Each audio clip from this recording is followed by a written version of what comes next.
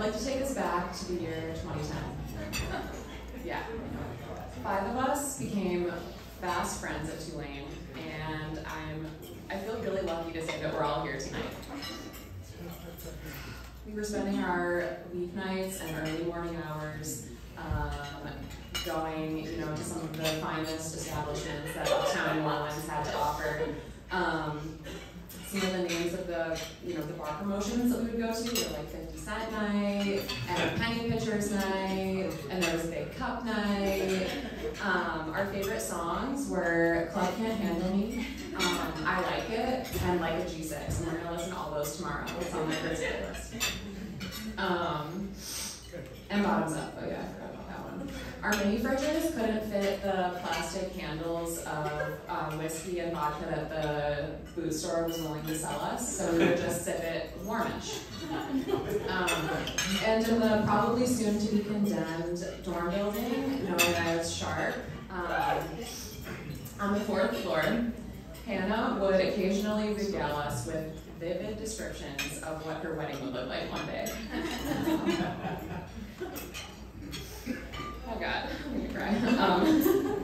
I don't remember all of the details, but I do remember that we were sitting on like a moldy carpet and we were eating Cheetos, and Hannah said that her wedding, quote, would definitely have swans, unquote. And so I don't know if we're gonna have like large birds tomorrow in attendance, but I know that either way we're all about to experience the best version of the night that we all talked about 12 years ago on that moldy carpet.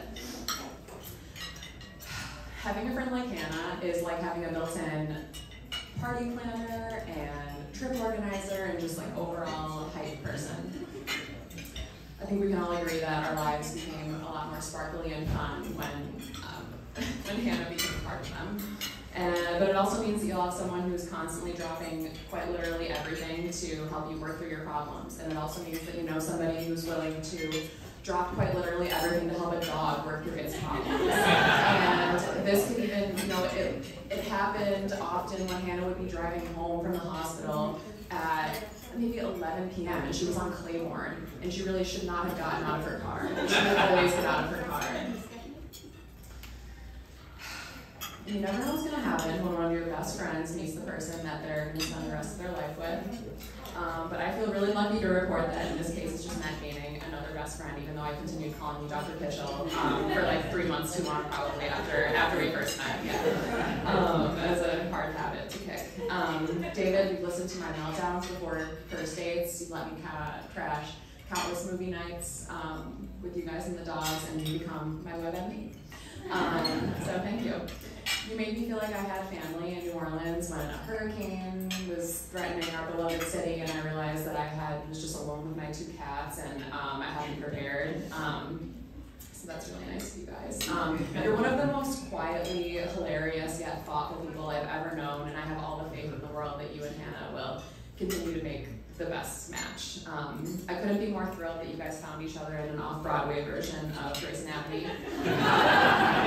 Thank you for having us here. I love you both endlessly. I'm moving back. I'm gonna let's say it now. I'm moving back. I'm moving back. I love you so much. Here's to Hannah and David. Yeah.